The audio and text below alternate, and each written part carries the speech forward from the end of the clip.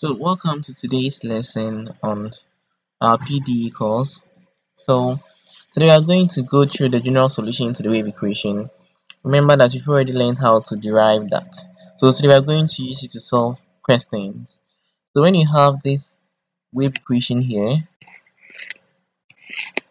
we derive that the general solution to our wave equation is given by this function here.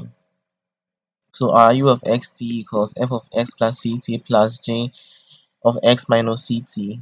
So we are going to use this concept to solve some two examples. So this is our example. It says find the general solution to the following wave equation. So we have this and we have that. So it is very simple to find the general solution to the wave equation. So solution. So let's quickly take our question 1. So the question 1, we have utt minus 9uxx equals 0. But remember we said our wave equation can be written as utt equals c squared uxx or utt minus c squared uxx equals 0.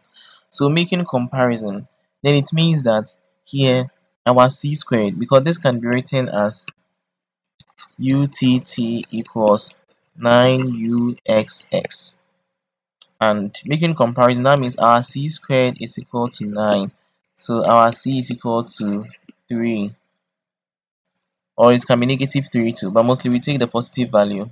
So that means that our solution, remember that with this particular wave equation, the solution is u of xt equals f of x plus ct then plus g of x minus ct. So here that means that our general solution for this wave equation is going to be u of xt equal to f of x plus 3t then plus g of x minus ct. I hope you understand. So very simple. Our c here is 3. Alright, so I said mostly we take 3, but someone can ask, what if you take negative 3?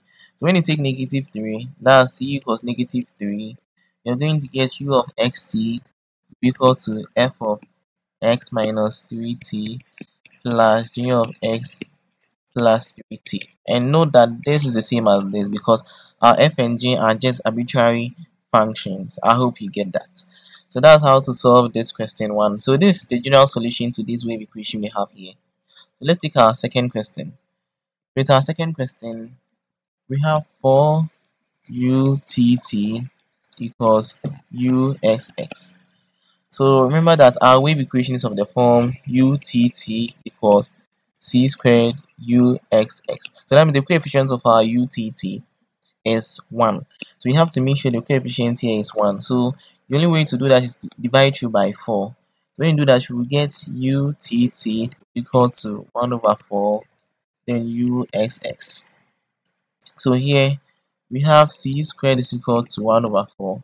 That means that c will be equal to plus or minus 1 over 2. So when you take any of them, positive or negative, you get the same answer. So you mostly take the positive one. So then we are going to get our u of xt equal to f of x plus 1 over 2t then plus g of x minus 1 over 2t. And this becomes the general solution to this particular wave equation. So mostly when your wave equation doesn't have initial conditions, finding a general solution is very simple. So in our next video, we are going to talk about when we have initial value problems. So when you have initial value problems, how do we use the wave equation? So that's going to be the application of the D'Alembert formula. So thank you very much.